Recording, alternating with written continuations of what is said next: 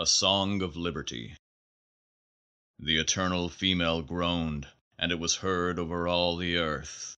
Albion's coast is slick silent, the American meadows faint. Shadows of prophecy shiver along by the lakes and the rivers and mutter across the ocean. France, rend down thy dungeon. Golden Spain, burst the barriers of old Rome. Cast thy keys, O Rome, into the deep down falling, even to eternity down falling, and weep. In her trembling hand she took the new-born terror howling. On those infinite mountains of light now barred out by the Atlantic Sea, the new-born fire stood before the starry king. Flagged with gray-browed snows and thunderous visages, the jealous wings waved over the deep. The speary hand burned aloft. Unbuckled was the shield. Forth went the hand of jealousy among the flaming hair, and hurled the new-born wonder through the starry night.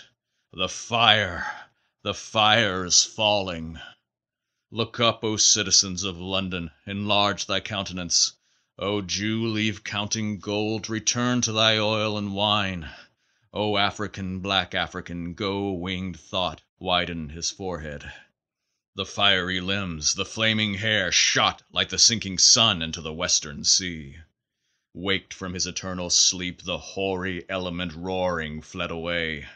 Down rushed, beating his wings in vain, the jealous king. His gray-browed counselors, thunderous warriors, curled veterans among helms and shields and chariots, horses, elephants, banners, castles, slings, and rocks.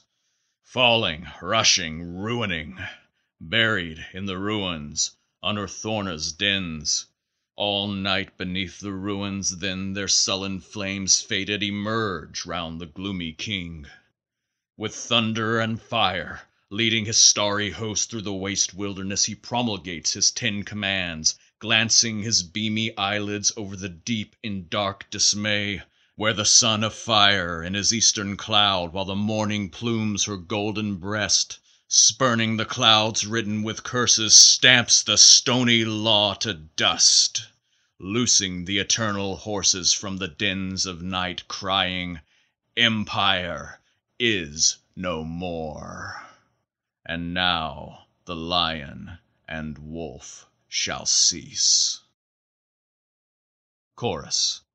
Let the priests of the raven of dawn no longer in deadly black with hoarse note curse the sons of joy, nor his accepted brethren whom tyrant he calls free, lay the bound or build the roof, nor pale religious lechery call that virginity that wishes but acts not, for every thing that lives is holy.